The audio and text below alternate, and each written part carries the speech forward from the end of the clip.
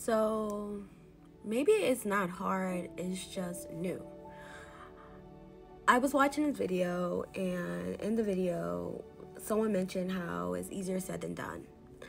I'm also someone who is constantly reminding people that, like, yes, it may sound simple and it may sound easy, but in practice, sometimes it comes off as very challenging, and like there's levels to this shit kind of energy. I remember I was talking to someone and they had mentioned, like, maybe it's not hard, it's just new. And that's what I want to remind you all of. No matter what the practices that you're engaging in, no matter what the goals are, if you feel like something is hard and is challenging, I pray that you remind yourself that it's also new.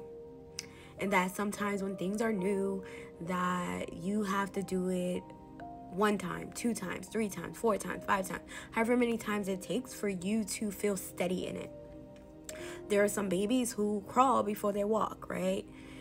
And even in their walking, right, they struggle, they fall down, they maybe do a step or 2, and then they fall, and then they get back up and they do it again, right? And they keep doing it, they keep trying, and at some point it becomes easy for them, right? Because they've had practice, they've had time to develop that skill, they had time to work that muscle. And so I want to remind you all that, you know, we are all practicing different things, no matter what that thing is, whether it's mental immunity work, where we're doing mindset work, right, where we are remembering.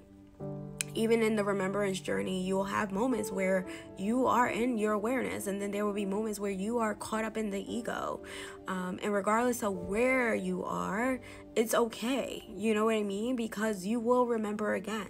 And each time you remember, it will be a new experience, a different thing. And it doesn't mean that you're bad at it. It doesn't mean that this is hard and this is challenging. It's new. It's new. And even in these obstacles, there's clarity there, right? There's newness there. There's an opportunity there. And if we just see, you know, these challenges or these struggles as opportunities, gate 28, instead of seeing them as something to try to avoid, our experience will be different. The way we perceive our experience will be different. We probably won't even use the words like this is hard or this is challenging, because again, those are just words and those are just perspectives. It's really up to you about what your journey is about. But I want to remind you that sometimes we can just say, this is new.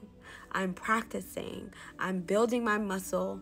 I am growing my skill in this process, and that is okay. You know, it doesn't have to be that this is hard if the idea of this being hard is actually limiting your experience or holding you back. You can find a more powerful way or empowering way to talk to yourself about your experiences. And so with that, I just want to remind you that if it's new, and new, it can always be new, remember, because you're never the same person that you were a second ago. You're never the same person that you were a week ago. We're constantly shifting, we're constantly changing. A lot of things are impacting our design, a lot of things are impacting our DNA, and so you are constantly shifting and changing, and there's that, right? And so I just want to encourage us all to remember that, you know, we can change the narrative. We can shift the perspective we have for one that is more empowering. And in that, we can remind ourselves that these practices are new, that we're building our muscle, and how long it takes doesn't matter. You do not have to put a timeline on your life, on your journey, on your experience, because that's what people tell you.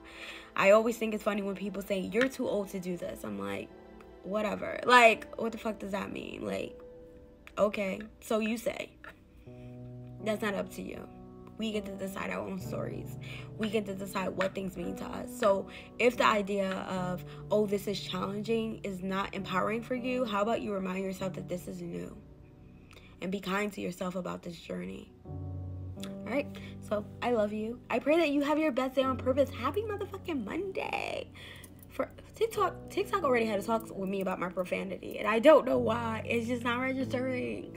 Because I only curse a little bit, and it's to add sprinkles. You know, it adds seasoning to what I'm saying. So that's what we do.